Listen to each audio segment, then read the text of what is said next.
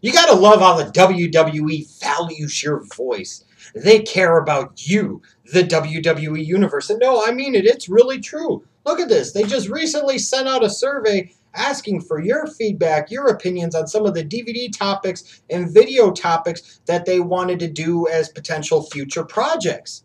And I'm sitting there and I'm like, I'm a member of the WWE Universe too. I've got a voice. WWE wants to hear my voice, don't they? Well, I want to let them know what I think about it. Hey, you know what? A video about the history of what happened between Andy Kaufman and Jerry Lawler, outstanding. A video about Mike Tyson being a convicted rapist, getting out of prison, and Vince McMahon rolling the dice, spending millions of dollars to bring him in to help launch the Attitude Era and establish Stone Cold Steve Austin as a household name throughout this country and all around the world. Hell yeah, I love to see videos about those type of topics. But I've got some topics too that I'd love to see the WWE do. If we want to go for controversy, and if we want that controversy to create cash, then by God, if you're going to go there, I always believe you dive face in. You want to get nuts? Let's get nuts. Here's some of my ideas for controversial video topics for the WWE. How about this one? Oh, this is a good one. This deals with politics and money. Who doesn't love stories about that? Potential scandals, too. Don't be a menace to Greenwich while blowing $100 million on 2 Connecticut Senate campaigns. Oh, man, this will be the interesting story about how a CEO and his wife decide that it's a good idea to waste $100 million of company funds over the course of 3 years to try and run as moderate Republicans in a deeply entrenched blue Democratic state like Connecticut. Imagine the box office that type of video could do. Oh, outstanding.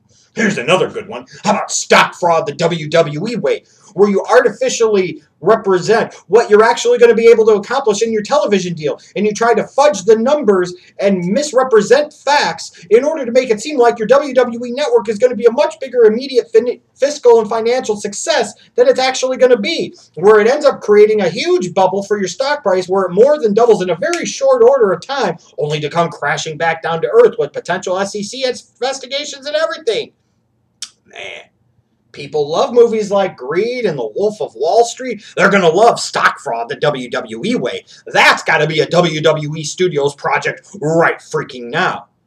And if we want to do something to talk about equality, how about riding in cars with boys? The Pat Patterson story. You could do all types of sequels. You could do Pat Patterson Goes to Eagle Scout Camp. Just one example. That's a whole series of videos right there. Now, when you think of controversy, though, the WWE thinks John Cena, the most controversial figure in the history of the company. Well, let's take the most controversial individual in the history of the company and let's give him the most controversial topic you possibly can. Here's an idea for a video. Here's an idea for an entire DVD series. Even John Cena poops. Now, I realize the anti-scat groups will sit there and refer to it as nothing more than smut and hardcore porn. But by God, this is there to teach the children that even hustle, loyalty, and respect, and even the chain gang and C Nation still have to go once or twice a day and move their bowels, because even John Cena poops. Imagine the controversy it creates, and imagine the cash it puts in the hashtag ass pocket of the WWE. Now, here's a good one that deals with life and love and politics and business and nepotism from China to the penthouse. The life and loves of Paul Levesque. How he goes from dating and boning an individual that looks like a man in the front and probably looks like a man in the back to marrying the boss's daughter and entrenching himself as a potential future CEO of the biggest sports entertainment conglomerate in the entire world. Now that, ladies and gentlemen, does need to be a WWE Studios project right now. But perhaps the most controversial topic of all that the WWE can do, and could you imagine the anti-worker, pro-business corporate spin they could put on this topic? CM Punk forms a wrestlers union. Oh, God.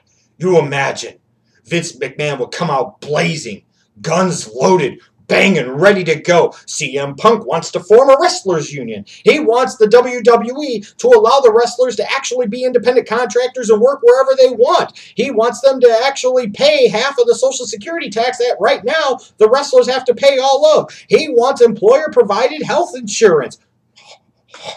Ooh. You talk about controversial topics. This has got 99% versus the 1%. Wall Street versus Main Street written all over it. But no, I don't suppose WWE would actually do any of these video topics.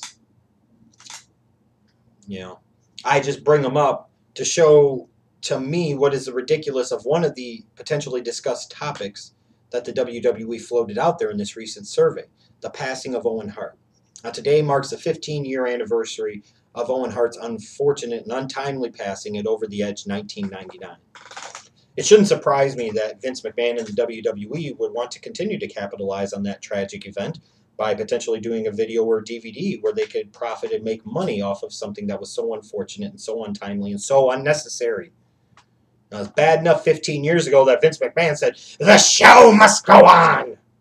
Through hell or high water, till death do you part. We're still doing it anyways."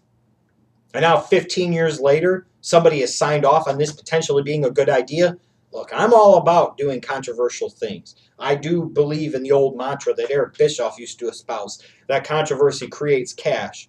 But then there also gets to be a point in time where you would hope you would have some standards. And I realize in today's society, and it's been this way in the U.S. in particular for many years, there's no such thing as taste. There's no such thing as standards. Look at television today, in particular reality television. Look at music today, whether it's pop, whether it's rap, it's crap. What happened to taste? What happened to standards? Look at so many of the movies that are crap today. And just look at all this stuff. Look at the WWE itself and wrestling itself today. It's crap. There are people that actually accept this crap, hot garbage as being good, wholesome, fun entertainment. Our standards have dropped that low. But you would think at some point in time, somebody would sit there and have enough sense to say, no, you know what? That's not a wound we need to reopen. That's not something we need to go after. That's not something that we need to pathetically try to capitalize on. All it's going to do is open up old wounds. It has no therapeutic value, and any money that you make off of it ultimately as a company is nothing more than blood money. Now, of course, Vince McMahon has no problem making blood money. He's been doing it for years, making money off of other people's blood and, in a lot of cases, their lives. I just really hope that the WWE doesn't actually decide to do a video or a DVD or a documentary about the passing of Owen Hart. We don't need to go there. It's been 15 years now. If you want to do a video where you celebrate the life of Owen Hart and you talk about his accomplishments, you put him in the Hall of Fame, you give his family some money, even though to me, if I'm the family, why would I even want your blood money at this point? And you want to take care of the family, then that's one thing. But to sit there and so overtly, in my opinion, try to capitalize on such a tragic event of 15 years ago, that's something I expect from the state-run, corporate-owned, mainstream media in this country today. I would hope that WWE, and maybe naively so, I would hope the WWE would have more standards and more class than that.